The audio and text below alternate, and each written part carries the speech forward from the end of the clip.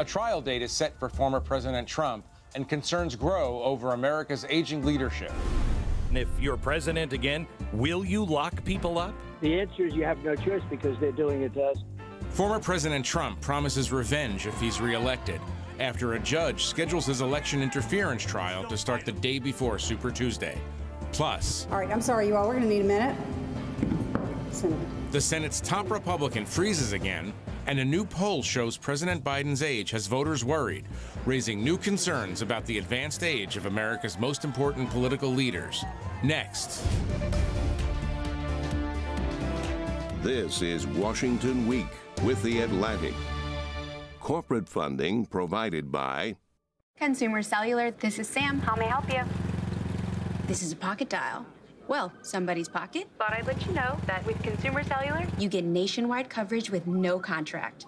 That's kind of our thing. Have a nice day. Additional funding is provided by Koo and Patricia Ewan through the Ewan Foundation, committed to bridging cultural differences in our communities. Sandra and Carl DeLay Magnuson, Rose Herschel and Andy Shreves, Robert and Susan Rosenbaum, the Corporation for Public Broadcasting, and by contributions to your PBS station from viewers like you.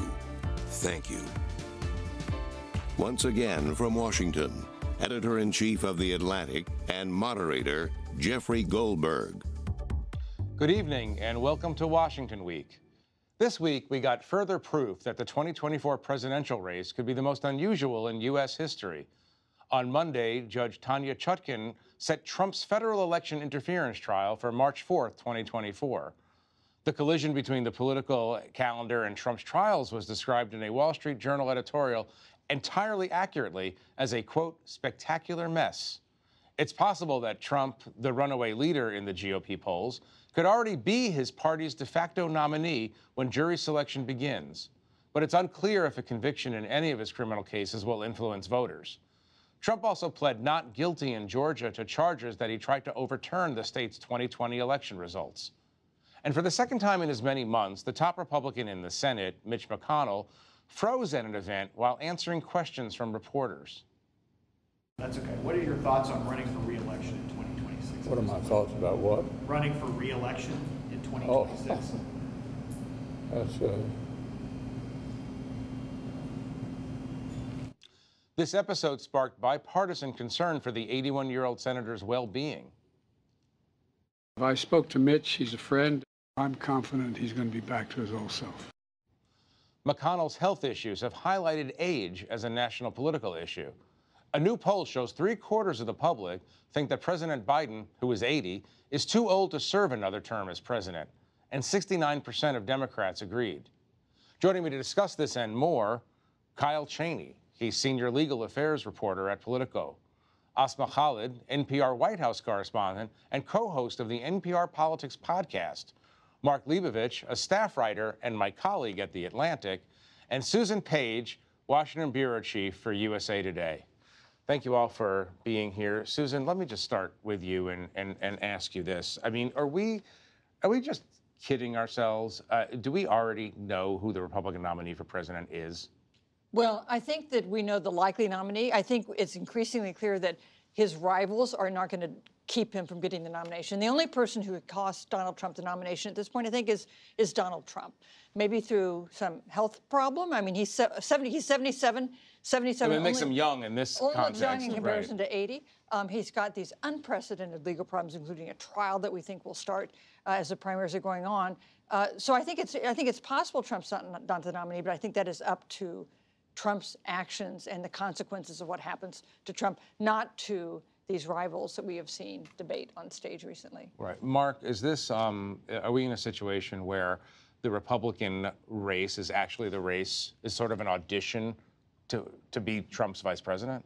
It certainly looks that way. I mean, that's how the debate last week in Milwaukee played out in some ways. I mean, Rick Scott, there's been some speculation that he was sort of running for that position for a while. He didn't disabuse anyone of it. He didn't do particularly well. Nikki Haley got a lot of immediate sort of speculation around her.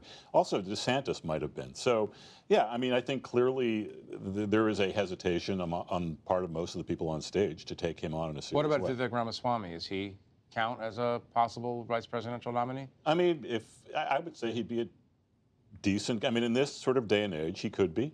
I mean, sure. I mean, Trump would see him as a complete sycophant, which is great. He would see him as a younger version of himself, which would probably appeal to his narcissism, and there you go. Right. Asma, any thoughts on whether Trump is already the nominee? I mean, if you look at historical precedent, I don't think that you can see any Republican primary where an incumbent, and I would say Trump has the benefits of an incumbency, has been in the lead by as much as Donald Trump is, and anybody else catch up with him. There's just no historical precedent for it. You know, I know that everybody keeps looking at the other candidates in this field, thinking somebody might have popped after the debate. I didn't really think anybody popped. I mean, the clearest indication to that was how they responded to the question about Donald Trump. Very few people were willing to take him on.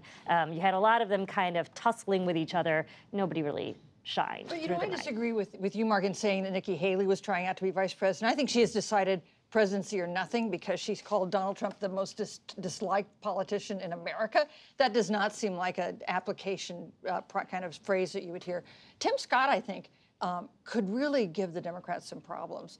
To put a black man on the ticket, the Republican ticket, could draw black voters, and it could give permission to swing voters, to suburban voters, that this is a ticket they could vote with some confidence, even if they feel a little uncomfortable with Trump. Kyle, I want to turn to you and ask you. You've been covering in a deep and granular way the many different court cases that are coming.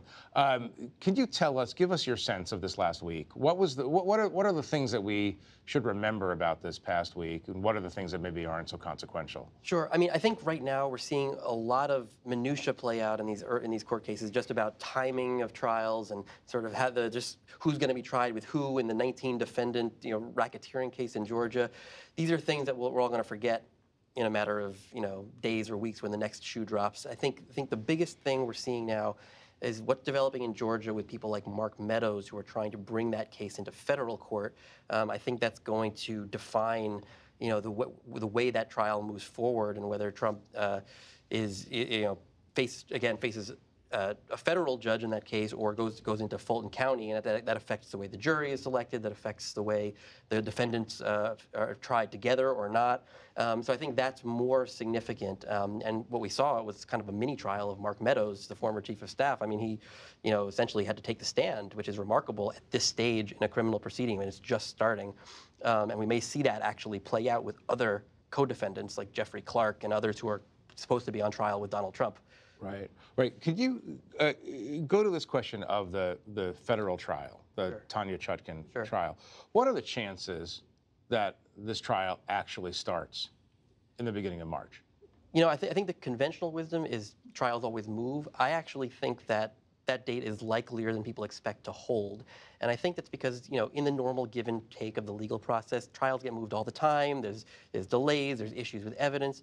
But I think here, there's conflicting schedules, but here, this should be everyone's top priority. Every single person involved. There's no reason to say, oh, well, I have other trials coming up, so can we please move the date? You have a former president taking a criminal trial for the first time in history. There's no reason why anything else should take precedence over that. So I think she seemed intent on sticking to that schedule, and I don't see why any of the parties would get any leeway to say, oh, things came up, so I couldn't meet the deadlines. Right, and just walk us through this. How long would a typical trial like this go? When would we know the results of this trial? When will we hear a verdict? So the government, the prosecutors have estimated that their case, just the prosecution case, would take 4 to 6 weeks. And so you factor in generously, or 1 week of jury selection could take 2 or even 3 weeks to select a jury, beginning on March 4th. You may not, if you don't start a trial till late March, you could be talking early to mid-June, and the issue there is you have another criminal trial scheduled in Florida on May 20th. So if this trial doesn't move along at the pace the government expects, and who knows how long Donald Trump's defense might take, will he put on a defense case? Usually defenses end up shrinking over time. They say, oh, we'll need a month, and it ends up taking 3 days. But he may want to call 100 people to the stand. And so, you've got this collision course happening with multiple cases, but I don't think you'd see a verdict in that March 4th case until at least late May, early June.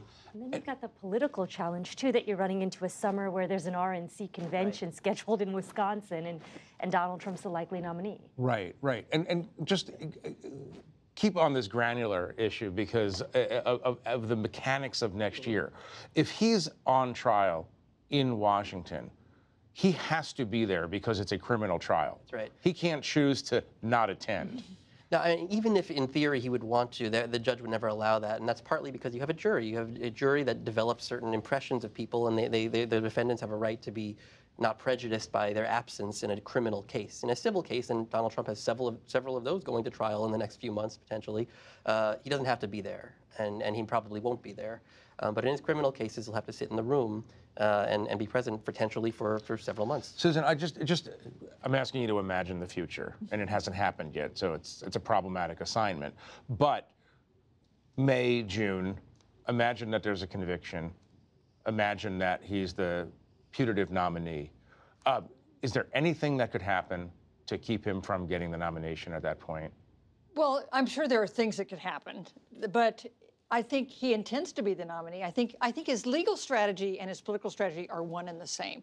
His legal strategy is to get reelected as president, to give him protection at least during his term of office, to have the possibility of pardoning himself in the federal trials.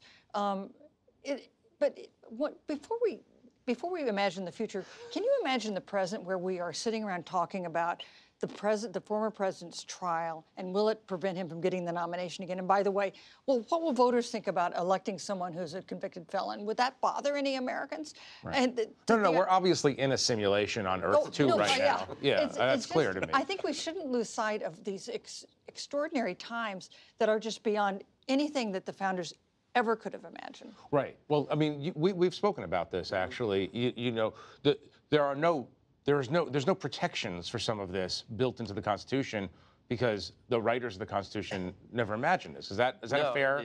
I can't imagine they did. I mean, as we talked about, you know, there's the mechanism of impeachment is the way you deal with a president who presumably has violated his oath or the law while in office and or done something unforgivable, and you know, impeachment as a tool seems kind of like a broken process in the modern era. So even if he were convicted, you know, and somehow elected president, I don't think that tool would be Congress would avail itself of that option either. Right. The main tool America has is the vote every 4 years. That's how we choose who becomes president, and that's where we're heading. Asma, I'm very curious. You cover the White House. How is the Biden administration? How is the campaign thinking about how to run against someone who may very well be a convicted felon? Well, I will say broadly, I mean, the White House will publicly never touch Trump. So let's put they're sort of trying to create this division where whenever time where they don't want to talk. Yeah, no, if he's the nominee, I think that becomes very challenging. But in terms of the campaign and the advisors, I mean, one thing I have begun to notice is throughout this summer, you saw Biden, you often saw VP Harris out on the road extensively talking about running to preserve freedom. And freedom means a whole bunch of things. It means Donald Trump, I would say in some degree. It means abortion rights. It means voting rights. They equate it with guns. And that messaging is something that this administration, that this campaign is going to continue with. Mm-hmm. You know, I think it's an interesting message because other things, you can talk about the economy, you can talk about issues of age, which we'll get to, could be bigger challenges for this White House. But on democracy and freedom, they look at the fact that they had success with that message in the midterms, and they think it will continue to be a potent issue for them, especially if they can point to Donald Trump being the Republican nominee on the other side. There's no one like Trump who really galvanizes Democrats when it comes to enthusiasm. Right. Mark, I mean, is there a strategy you can imagine? No president has had to devise a strategy to run against a convicted felon before. Can you imagine what they're going to do? I mean, you would think it would be an asset, right? I mean, it certainly, you would think if that we it would weren't be in a fine simulation, position yes. to be in if we were not in a weird simulation. I mean, look, I mean, there's an apples to oranges component to this, which is that we're dealing with a primary landscape right now versus a general election landscape. Right. I mean, I do want to point out, and this didn't get a lot of attention, but at the debate the other night, Christie and to some degree Asa Hutchinson were kind of going after Trump, and there was this big wall of noise from the crowd, like these boos, and immediately they were coming to Trump's defense. because I was covering the debate, which means I was in a media center with access to TV sets that had feeds that showed the crowd, there was actually a fair amount of support in the audience and a lot of nodding heads for this not being a good thing. So these are hardcore Republicans, and I do think that it is kind of important to try to place ourselves in the spring 2024 mindset of what this actually could look like in real time. Do you think that there are Republicans out there who will, supporters of Donald Trump, who will, if he's convicted, just change their minds? Not supporters of Donald Trump, but I think that we're talking, conservatively, maybe 50% of Republicans who's, Trump is not their first choice, and it could have a chilling effect, certainly as you get closer to an election. Right. Let's talk about age, because we've mentioned Mitch McConnell. This is the second time this happened. There's an odd thing that happens when Mitch McConnell has a health scare, in that Washington begins to talk about Joe Biden's age.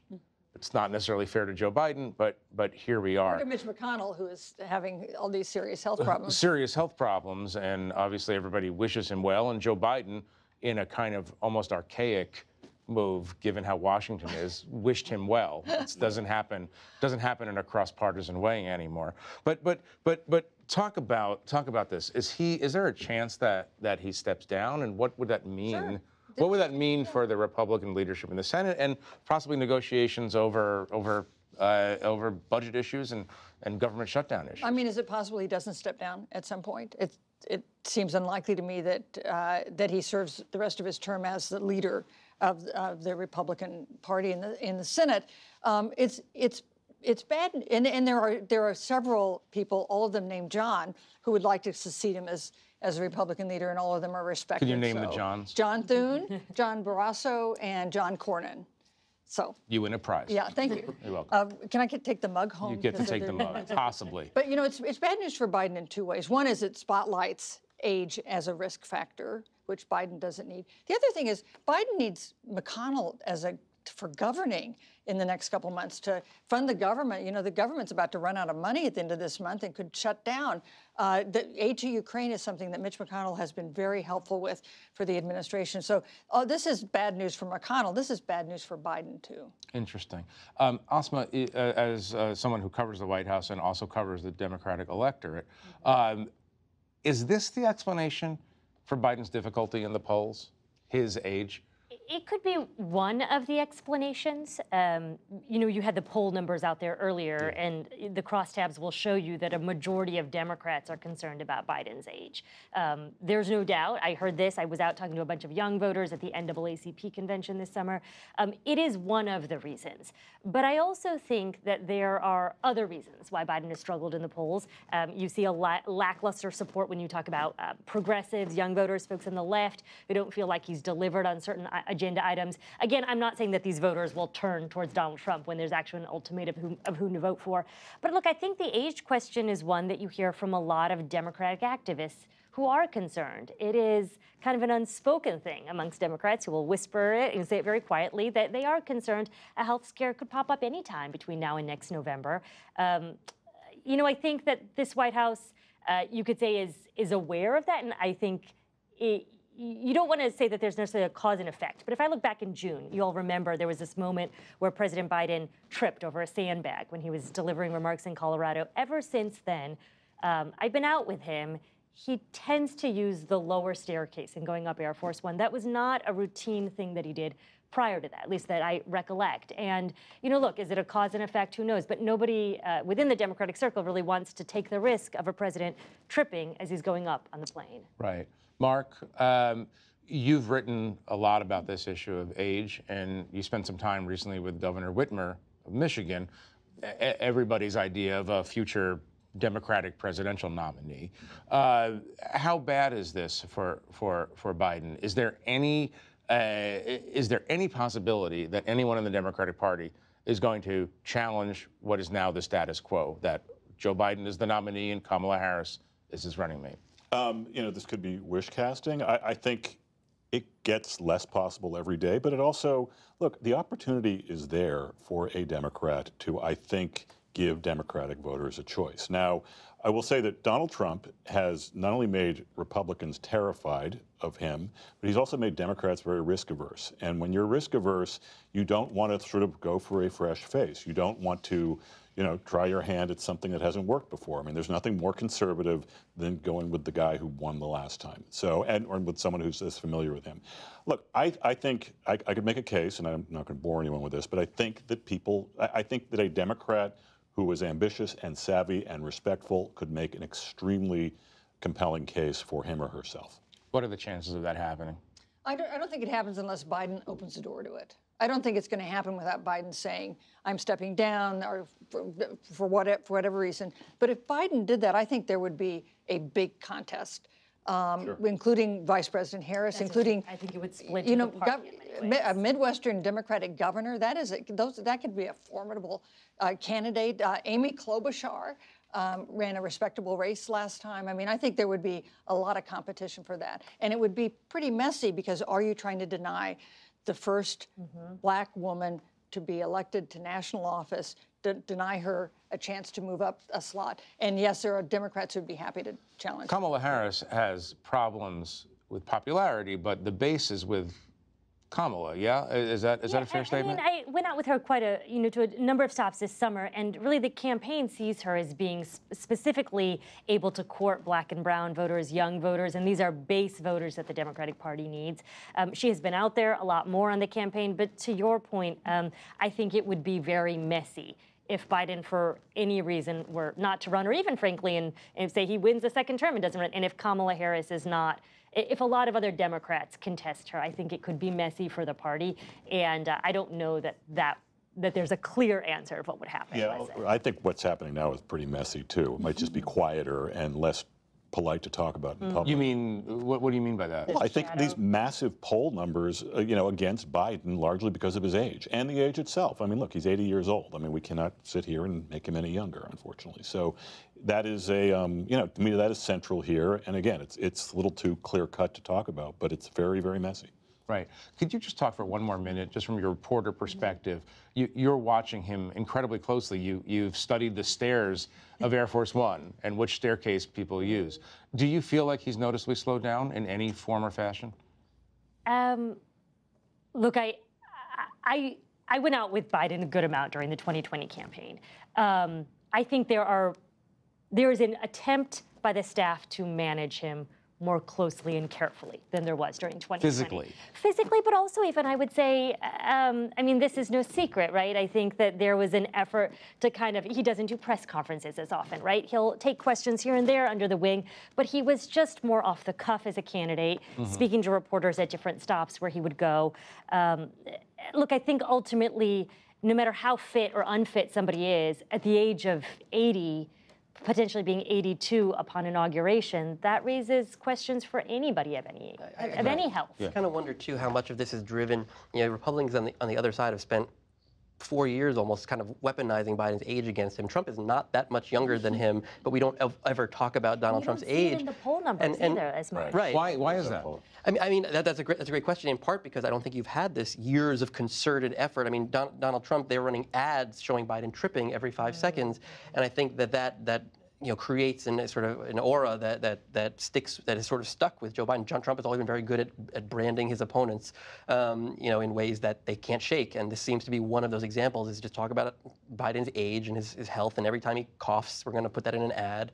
And they don't do. There's no counterpart to that aimed at Donald Trump, who is has a different demeanor than Biden, but certainly has things you could point out about his own age. And could I just point out though that it's not just making an issue of Biden's age. It's lying. It's saying he's senile. It's saying he's demented. Saying he's out of it. I mean, I think it's important to sort of state for a fact that a lot of these are just smears. Right. Mentally, he's quite acute. Seems like it. Yeah.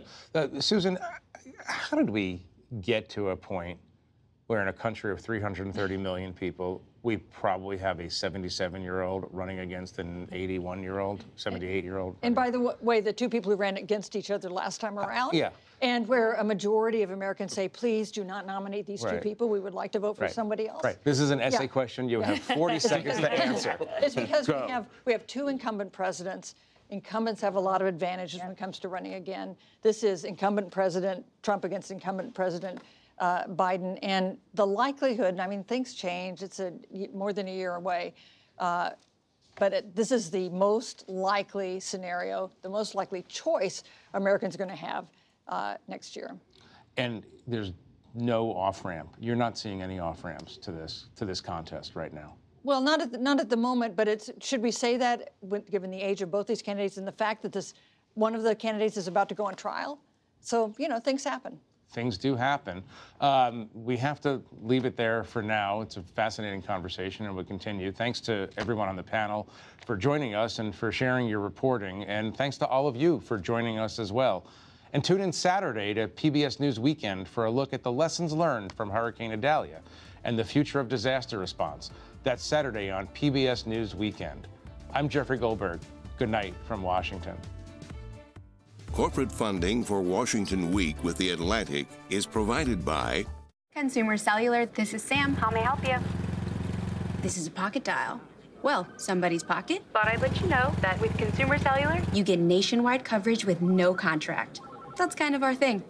Have a nice day. Additional funding is provided by Koo and Patricia Ewens with the Ewen Foundation, committed to bridging cultural differences in our communities. Sandra and Carl DeLay Magnuson, Rose Herschel and Andy Shreves, Robert and Susan Rosenbaum, the Corporation for Public Broadcasting, and by contributions to your PBS station from viewers like you. Thank you.